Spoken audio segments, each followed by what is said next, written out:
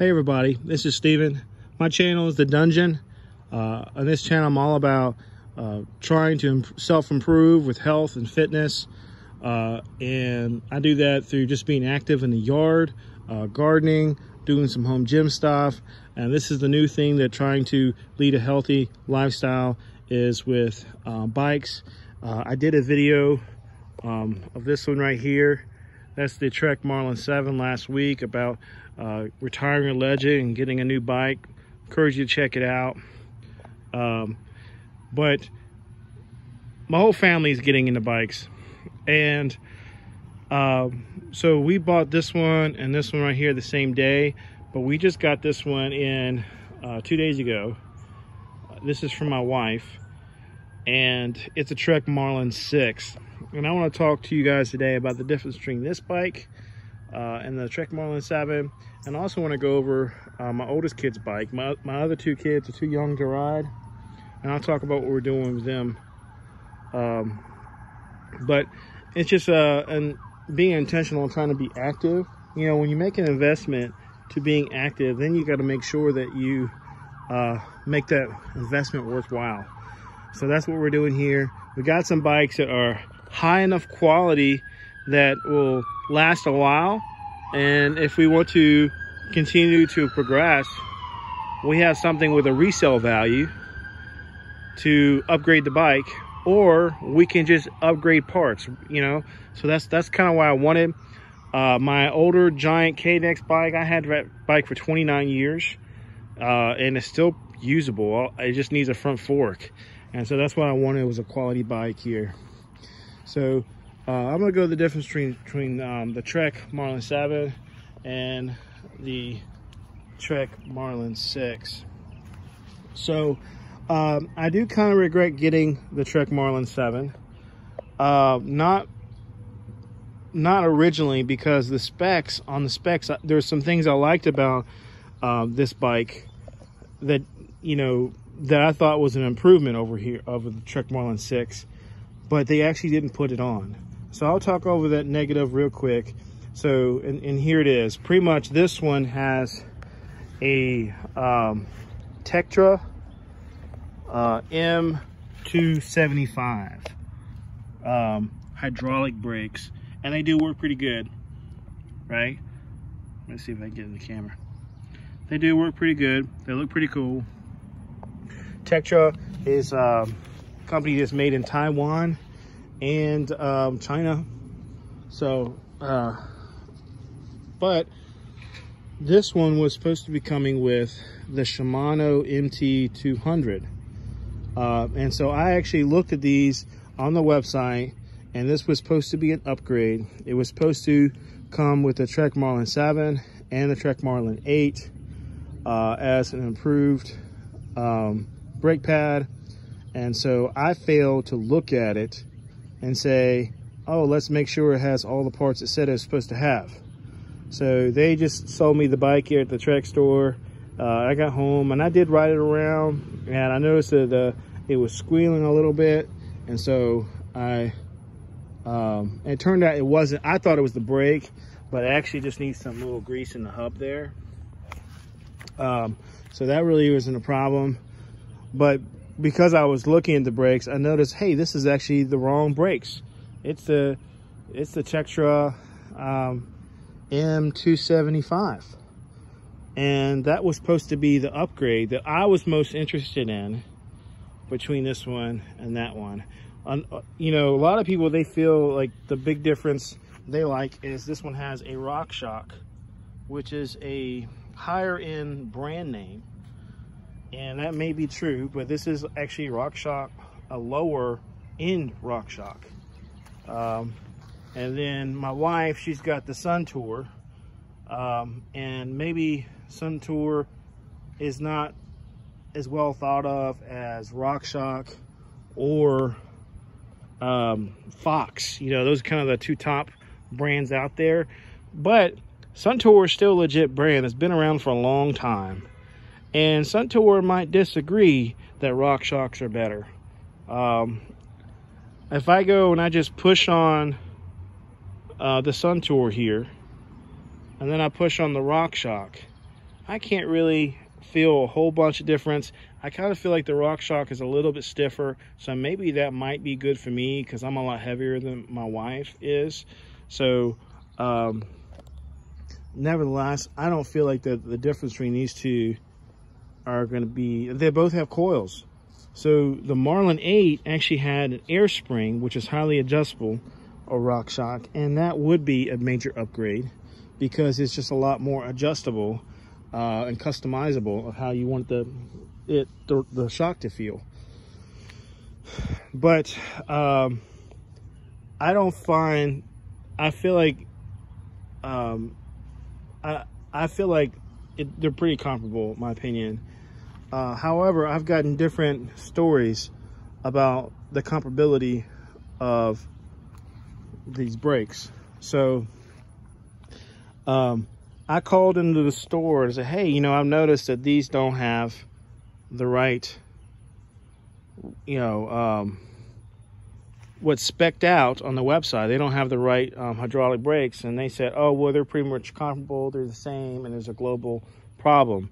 Well, I came in the store to do an adjustment that they told me to bring in. It was starting to throw off the chain, but they told me that eventually it would, that the cables would be stretched, and that's why I came in.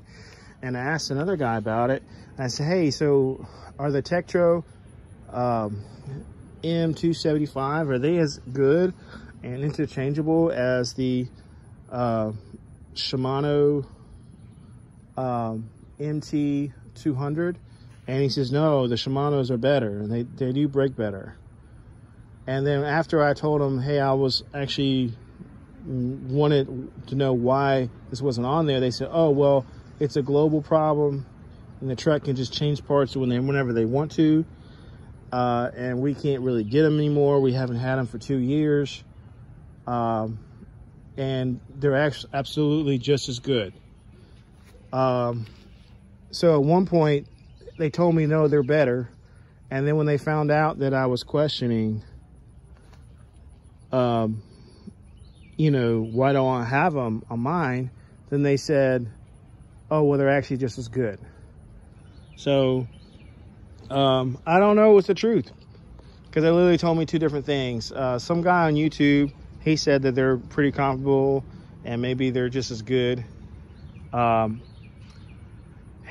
And the reason that bugs me, if it's true they're just as comparable, just as good, I would have rather had gotten a Marlin 6. I like some of the color schemes on the Marlin 6 better, and saved 150 bucks rather than get, I mean, that was the reason I upgraded, because I'm a big dude. Bigger brakes, better brakes, they just seem like it's an appealing thing to me to have the best brakes I can for the bucks. And so that's why I upgraded for this to the Marlin 7. So I understand they're probably doing the best they can, as far as like they just don't have enough of those brakes. But if I had known that they weren't selling me what they were supposed to be selling me, I would have chosen the 6. But I already have miles on it, and now I don't know. I don't know if it's appropriate to take it back and return it for a 6. But eventually I want a dropper post, and I could have used the extra 150 bucks to save up towards getting a dropper post, because the dropper post, you know, is anywhere from 100 to 200 bucks. Maybe I can install it myself, and that's just a bummer, because I rather had gotten the 6 and then upgraded with a dropper post if I was going to get the same brakes. But saying that, I do like riding around. It does brake so far. I don't know. I can't tell you if I'm disappointed or not, because I haven't seen how they broke. You know, the Shimano MT200's brake comparable. I did walk back in the store, and sure enough, their Marlin 8s, they had the MT200s Shimano hydraulic brakes on them. So it's not like they don't have them at all. Trek decided not to put them on these. So that's disappointing. Saying that, it's still a pretty cool looking bike. I really like the pedals that I put on there. I like this. It holds my phone. It helps me get around town, listen to some music, enjoy the ride more. And if I need to, somehow I get lost in town, what's the quickest way home? I can put in some maps. My wife's bike, like I say, there's not as many differences as I thought. I've got a medium large frame, and she's got a small frame. And the small frame comes with a little curve there. So she chose this really pretty orange. To me, it looks like a Tennessee orange, if you like that. So, yeah, hers is really cool. Comes with the Sun Tour forks. It comes with the same shifters as mine. Now the same brakes as mine. The same tires as mine. The same Shimano Dior derailleur. I mean, pretty much almost everything besides the forks is the same. Well, I take it back. This is a different crank. So this right here is a, I think it's a Alpha Drive crank, and that's supposed to be an upgrade. So, so as far as the upgrades that I have on this bike as compared to the Marlin, is I get supposedly a better crank, supposedly a better front shock, and yeah, the brakes are the same, which is disappointing. But as far as colors go, they actually had a different color that I liked a whole bunch more in the Marlin 7, but they just didn't have it. And if you don't have it, you don't have it. But I still think it looks pretty dang cool. It's navy blue with silver. It's kind of subdued. It's a matte navy blue. But on one of these pedals, obviously they definitely have more grip to these pedals, so they are more functional. But they also, to me, they just make it pop more. So I think eventually it'd be kind of cool to incorporate that blue somewhere else to kind of make it blend together a little bit more. But yeah, I like the pedals. Like I say, my wife has got the orange. To me, it's a Tennessee type orange, and this is aluminum frame. It's pretty light. It's the what they call the Alpha Silver aluminum frame. I want to go over my kid's bike. We were wanting to get my kid a bike as an early birthday present, and we wanted to do it early just so he could enjoy the season and ride around. And we were looking at all these bikes, used bikes, and some of them were beaten up and just really scratched up. But we wanted to get him something nice, so it'll last and maybe be handed down to his little brother. And we were looking at a Trek Creek caliber. So we went down, and they had one at the store. And they said, hey, listen, we actually just got these in because there was a bike, the bike store had gone out of business. And so they actually said that these bikes were nicer, and they are. They are nicer in the sense that this one is, they had some that were actually very comparable to the Trek Pre-Caliber. But this one was highly spec'd out. It was the most spec'd out kids Norco bike they had. So Norco Storm. I'm not gonna say how much it cost, but it cost plenty, but we got 30% off. So this was a really expensive bike. It was probably about $300 more than the Trek Pre-Caliber, put it that way. But we got 30% off, and so we ended up paying only like 20 bucks more compared to the Pre-Caliber. And with that, we got recognizable front shocks. We got Suntour front shocks. We actually got some hydraulic brakes. A Shimano cassette, a, what do you call it, attorney, reel derailleur. What is this, a Samox crank? I don't know what that one is. But pretty much what I really liked is that, yeah, it's got a nice aluminum frame, which is light. It's got paddle shifters, Shimano paddle shifters, and look, it has the Tektro as well, the Tektro brakes. So it's a 6-speed, and what I like about it is the brakes. I mean, it's a really big upgrade for the brakes compared to what they had. And I think the pre-caliber also had the twisting brakes instead of the paddle shifters, and I like that a lot better too. So it's a pretty sweet bike. It's a pretty sweet color. He looks really good on it. He's flying down the roads with it and loving it.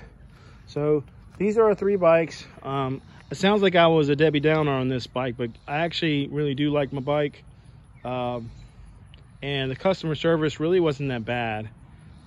The only thing is, if I had known it didn't have everything it was supposed to have on there, then I might have decided to downgrade, save the money, and put that money towards a dropper seat.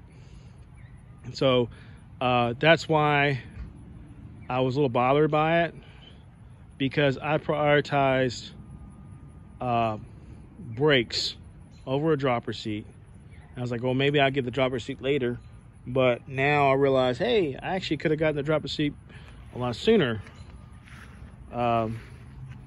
if I had known that it was going to have the same brakes. So my suggestion, if you want these two, if you really want the name brand RockShot, which is totally cool, if that's what you want, then go ahead and get the Marlin 7. If you feel like the Sun Tour shocks are just fine, and you know, look at the other things. I mean, is the crank going to really make a difference? I don't know. The brakes are the same. So anyhow, I do like my bikes. Well, last one thing, we actually have 2 more kids, and neither one of them can ride. So let me show you in here. We got this kid trailer here, and it is the kids love it. So it can hold 2 of the kids. We ride them all around town and the neighborhoods. We even go up and down little ditches and stuff like that. And so it's been a blast. So the whole family can get out, enjoy the outdoors, get a little sweat going on. And we got this off of Amazon. It's in step. And I'm willing to bet that about 3 or 4 years, when all our kids are riding bikes and we have no use for it, I'm willing to bet we could just sell it and get at least half our money back. So I do feel like it's worth the purchase. So anyhow, like, comment, subscribe. Tell me what you think. Do you think I should have stuck with the Marlin 7, or do you think the brakes are equal quality? You got one brake's made in Taiwan and China, that's the Tektro, and the other brake's Shimano, made in Japan. Is it really an upgrade, or is it just name recognition? Maybe it's just name recognition, and it doesn't really matter. Maybe they work the same. I just know I was confused because in 1 second the shop was like, oh yeah, the Shimanos are better. And then when they realized I was questioning why they didn't have the Shimano brakes when this website said I was supposed to have them, then they were like, oh no, they're the same. They're just as good. So anyhow, tell me what you think, man. Like I say, I just feel like the bike shop was put in a tough spot because of the global supply problem. They have to do something to stay open, but like I say, if I had known, I probably would have just chose the Marlin 6. So hit me up, let me know what you think. Like, comment, subscribe.